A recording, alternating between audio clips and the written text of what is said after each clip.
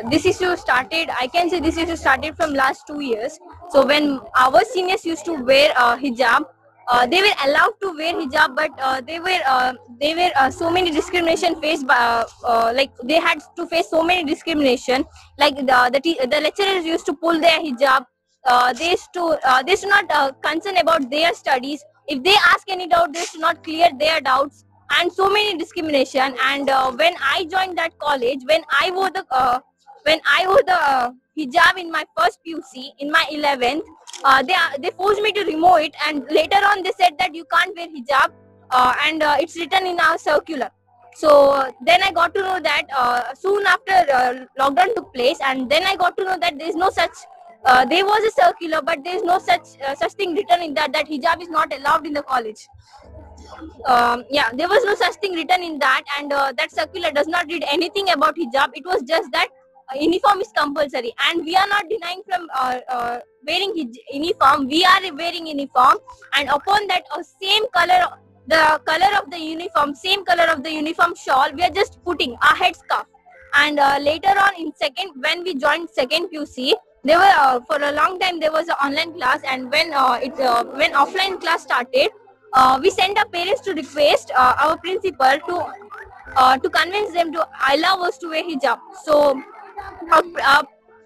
so our parents went to our principal more than 3-4 times, and they requested him. They tried to convince him, but we did not get any positive response.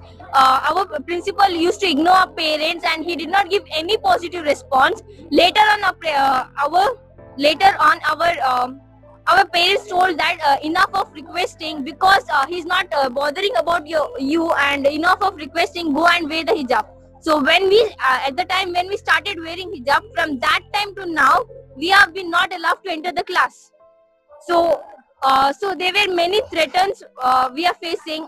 So we got many threats and many, I can say, discrimination done in that college. We can't do salam to each other just because we are wearing hijab. They are discriminating. We are not allowed inside the class. We are getting threatened from our local MLA that if you wear hijab, the action will be taken upon you. And there are many discrimination done in that college. And I can see right now there is no equality in that college. In the name of equality, they are telling you are not allowed to wear hijab. So I think by not giving us way to hijab, that is not the equality. And I just right now I'm just hoping that tomorrow it's a judgment day, and a very big day for us, because after 1.5 months of struggle, Insha Allah tomorrow we'll get a justice. We are hoping for a positive result, and I have trust in my judicial system. I have trust in my democratic country, and of course our judge will keep the constitution values on the top, and give a judgment on behalf of us. Thank you. Okay. On behalf of us. Thank you. Okay.